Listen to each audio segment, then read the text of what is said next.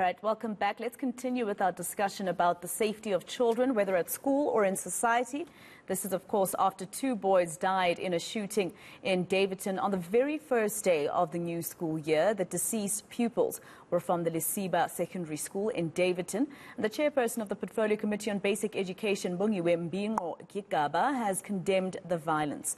But the boys' families say the deaths were an accident. Let's go back now to the spokesperson of the Gauteng Education Department, Steve Mabona, who is joining us virtually, as well as the General Secretary of the National Association of School Governing Bodies, Matakanye, as well as Sadtu's Xolani Fakude. Mr. Fakude, earlier on, I had actually asked Mabona about that debate around what we do in terms of safety at schools. What kind of mechanisms can we introduce in schools to make sure that pupils are safe, as well as teachers, in fact? For instance, those metal detectors, a lot of South Africans were saying that would be wrong. What do you think? Well, I am not certain. We will not be certain as to what would be so wrong in terms of making every attempt to ensure that our schools. Remember, Masiko, here we're not only talking about just the 2 learners that we've lost in Daveyton, but we'll also recall in the same context that we also lost a general assistant in Soweto. Now, that is an education worker that we lost in the system. And this is not necessarily the first of such instances. You referred earlier to the Northern Cape, or it was rather the Northwest incident, whereby a teacher was actually fatally wounded by a learner. The same happened in Northern Cape some 2 or so years ago. And we see this happening quite consistently in different forms. Not all of these incidences will actually end up with fatalities, but in different forms. We talk of cyberbullying, etc. But what we are saying also, Masiko, is that we would love to feel as safe as possible in our work environment as professionals. This is part of the motivating factors that even ensure that we can recruit even more personnel within our system. But now the other issue that we need to look into is about how collectively, as a nation, how do we deal with our collective psyche? I am sure that my fellow panelists here, Matakanya and Mabona here, would agree with me that we are still living in a country whereby, when there is community members doing about potholes, they go to the school to close down the school. You shut down the school, you limit access because you are calling it a shutdown. You start with the school, you leave the tavern next door. It tells you that we certainly have got a particular paradigm shift that is necessary. It tells you that we need to really have this particular conversation as a nation so that we can make sure that all of us collaboratively, by the way, we work towards some of those strategic objectives that we want to see, and to ensure that our schools should be safety havens. That is why as Sadtu, we even have got what we call the I Am a School Firm campaign, whereby we are mobilizing all the stakeholders to take responsibility, be accountable, but to encourage everyone to play a role towards making sure that our schools are safer. Mr. Fakude, let me just stay with you for a little bit. You've been reprimanding, for instance, the SGB as well as GDE in terms of their roles that they could play. But teachers as well have a huge role to play. And I know that the argument is that it cannot always just be teachers, etc. But they also have a huge role to play in terms of their own safety and the safety of pupils. We've heard, for instance, if we, set aside or to put to the side the issue of weapons coming through to the school, but also there's that rule that came into effect not so long ago by the Basic Education Department, for instance, where teachers need to tell police when there's been, a little child who is now pregnant, whether it's by a community member or sometimes even themselves. So, teachers also have a huge role to play in the safety, against violence for pupils. You're absolutely correct, Masiko, and we also acknowledge that role as well.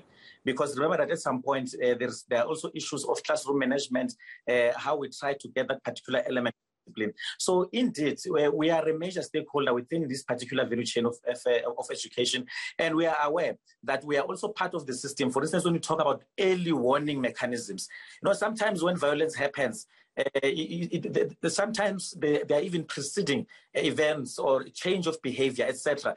And educators are also well placed to particularly be able to pick those out. However, Masiko, the reality of the matter is that our education system, or rather our educators, education workers, are extremely stretched in this country. That is why I believe that we're probably one of the few countries that even rely on extra classes on weekends, early mornings, etc., to push the curriculum because of the limitations that we see within the particular space. So what that therefore means, Maseho, is that we become overwhelmed as education workers. We become overwhelmed by some of the responsibilities that are expected from us in particular, especially the element of discipline. But now, lastly, Maseho, one of the most common denominators of the most efficient education systems in the world is parental involvement. And I'm happy that even the Matakanya kept on referring to this particular issue. It is parental involvement. But then now, equally, we want to make sure that, for instance, there are several instances whereby we would receive reports of a parents' meeting being called.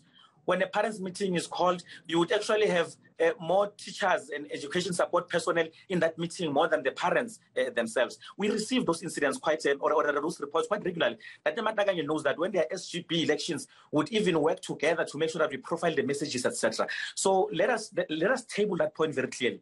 That let us take responsibility, let us increase our parental involvement, and let all the communities really assist us. Because as educators, we really do get overwhelmed, and we would want to have a safe environment to work in as well. All right, let me give all of you about a minute, 30 seconds to a minute each, just to wrap up your points. I'll start with you, Ntate Matakanye, because Mr. Fakude actually was talking about the parents. And for instance, this child in Daveyton having access to a gun is obviously something that the parents had to look after, not the school or the teachers. So your minute starts now, just your wrap up, and also answer the question with regards to parents also. Tata Matakanya, can you are referring to me, Masefo? I am. Yes, thank you very much, Masefo. Yes. 2022, National Association of School Governing Body refers it as a year of implementation. And hence, we are calling on the school safety summits all over the country at provincial level. And we want also to support Sadtu, because Sadtu also has that type of a campaign called I Am a Fan, I Am a School Fan. So I think Sadtu will be very critical stakeholder in that summit. Also, the question of adopt a cop. I think it also, the subs will be a very critical stakeholder in that. But finally, we want to, I think Steve will take this message back, that we want a budget specifically for school safety. Now the department must just make a budget, must talk to Treasury to give us a budget that is directed to school safety, so that we must seriously implement this year of implementation. No more violence. You don't want to see violence. I'm very sorry about that. Your minute has ended. Let's go to you, Ntate Mabona, because Mr. Matakanye, made allusion specifically to the department in terms of budget. Your minute starts now.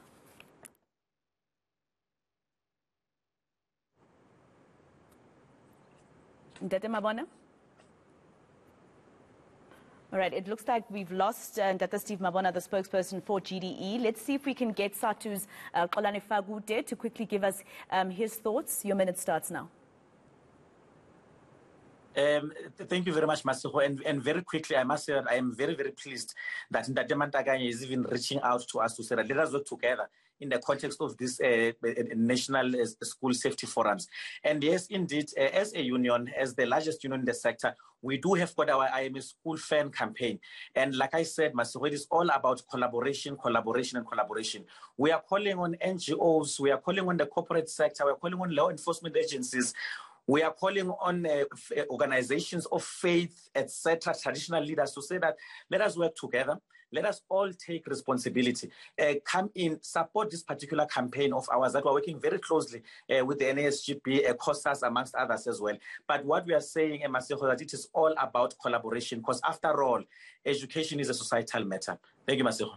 All right, thank you very much. Xolani, Fakude, I'm not sure if Ndata Steve Mabona can hear me. He cannot say I was unfair. I did try and give him the platform to wrap up very quickly for us, but he couldn't hear me. I think it's network issues. But that was Matakanye from the National Association of School Governing Bodies, Sadtu's Xolani Fakude, as well as the GDE spokesperson, Steve Mabona.